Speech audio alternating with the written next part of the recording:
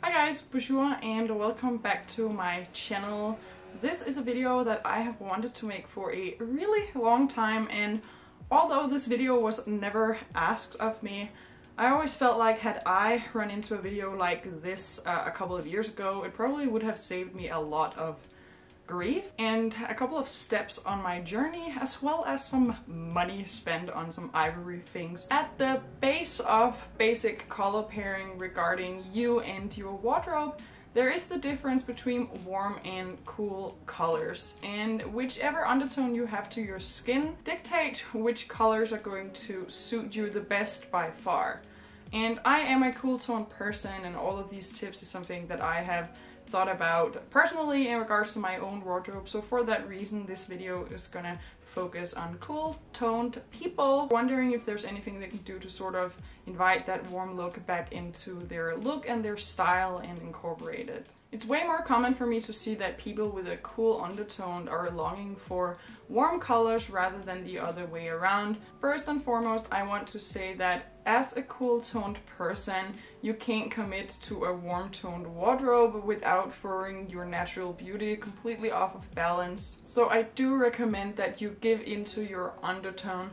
However, there are definitely things that you can do to create the illusion of a much warmer look. In my experience, there are two reasons for wanting to dress in warmer colors or being attracted to these more warmer looks. And the first of them is definitely just liking the warmer colors. And the other reason has less to do with the actual warm colors and just enjoying them as is, and has more to do with these feelings and emotions that warmness radiates. Because color definitely does invoke emotions and associations, whether that be naturally or culturally. A natural color association is, for example, how we often associate blue with the sky and the ocean, and a cultural association is, for example, how we often associate pink with girliness or femininity. And warm colors often feel more inviting and soft and nurturing. All of these traits that are already great traits on their own, but are also traits that are often heavily associated with femininity, where on the other side, cooler colors might often be associated with coolness, seem less inviting, more sleek and more severe, and can inherently feel more masculine and androgynous. But as a woman who has adopted a cool toned wardrobe, there are a few things that I do and some things that I could be doing to invite that warmness and that soft energy back into my wardrobe and my style. So some of these tips I'm already following myself or incorporated into my wardrobe, and a few other of them it's not really for me, but I wanted to include them in case that some of you lot will find them helpful, because we are all so different. Part of longing for a warmer wardrobe has absolutely nothing to do with the emotions they invoke, and has more to do just with the fact that you are enjoying the colors. Some colors appear warm but are cold, so will still look great on you. These are colors like a cool tan as opposed to a honey.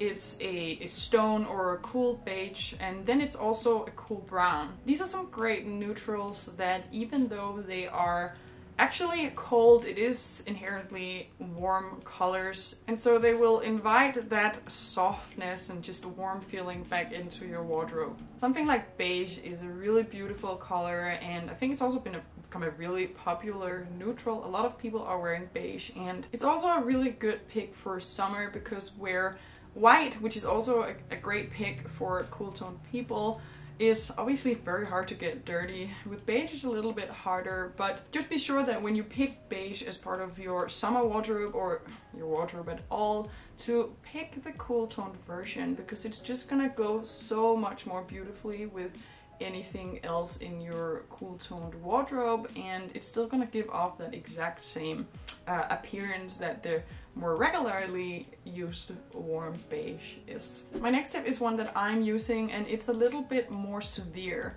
and that is changing your jewelry from silver to gold. This probably isn't going to be for everyone, because there is definitely a pretty heavy truth to the fact that silver will just look better on people with a cool undertone to their skin and gold with warm people. But as a person, again, who has adopted a fully cool-toned wardrobe, switching from silver to gold just brings back in the balance that my wardrobe needed. I feel like with silver everything was getting a little bit too cold, and I'm not saying that necessarily a universal truth, but for me I was really missing that warmness, and jewelry doesn't take up a lot of space of your outfit, so for me that has been the right choice. So the past couple of years I've been investing in some really nice gold pieces, and I still have my nice silver things, so if I ever end up wanting to switch between them I can do that. And then there's another point, which is that not all gold is equal. I will say when it comes to yellow gold, one yellow gold is really yellow and another one is way more toned down, and I do have a little bit of both, but I really try my best to go for the more toned down gold pieces, especially closer to my face, whether that be a necklace or my earrings. The next thing you can do as a cool tone person to bring some more warmness into your wardrobe is changing your accessories from black to brown. Well, maybe your accessories already aren't black, but it's, in my experience, people with cool tone wardrobes tends to go for black accessories. And by the way, with accessories I mean bags and shoes. Brown is a really good option, especially if you're a cool tone person with a more tendency to a more bohemian style or softer style. Adding a cool toned brown, that's a really good choice for you, whether that be your boots or your sandals or your bags. My next tip is not a style tip, it is a beauty tip, but I do like to throw these in when I find them relevant. I used to work as a professional makeup artist for a number of years, and it's also here I first got introduced to cool versus warm color, because it's really important when it comes to makeup. And one of the things I use to warm my look up daily is using a bronzer. Now, depending what you're comfortable with, there are both cool and warm bronzers, and a cool bronzer is also going to warm you up. It's a little bit more appropriate for if you're also contouring a little bit. But even though I'm a cool tone person, I do use a warm toned bronzer. I just use it very, very sparingly, but it just brings back that glow and that sun-kissed look to my face. And I'm quite pale, so it can't be too much, but just that little bit just makes me feel like a healthy glow and softness has been restored to my appearance. Along the same lines, in the makeup apartment, a brown eyeshadow, whether it be a tan or a darker, also can bring some warmness into your look if you don't go too dark. And now I'm going to go a little bit more into the tips that are more about awakening emotions or bringing the feelings into your cool toned wardrobe that a warm toned or that warm colors bring to a warm toned wardrobe. Often, rather than the colors, these are the qualities that we are looking to add to our wardrobe, and this is what I'm gonna get into. One of the first and most obvious way you can invite these more warm, soft and feminine touches to your wardrobe is incorporating styles that are often inherently feminine. So anything that's a little bit more romantic looking, whether that is floral prints, ruffles, skirts, dresses, and on top of that, more flowy pieces with less structure is also gonna seem softer and more inviting. Anything that becomes more structured and more tailored starts seeming a little bit more on the severe side, or will inherently look a little bit more masculine. Something I like to do is to mix all these things, because I definitely don't have 100% feminine style. There is a little bit of masculinity or just severeness to it, and mixing them all together works really well for me. The next thing of this sort is also just a short beauty tip as well, and that is adding something pink or rosy to your cheeks or your lips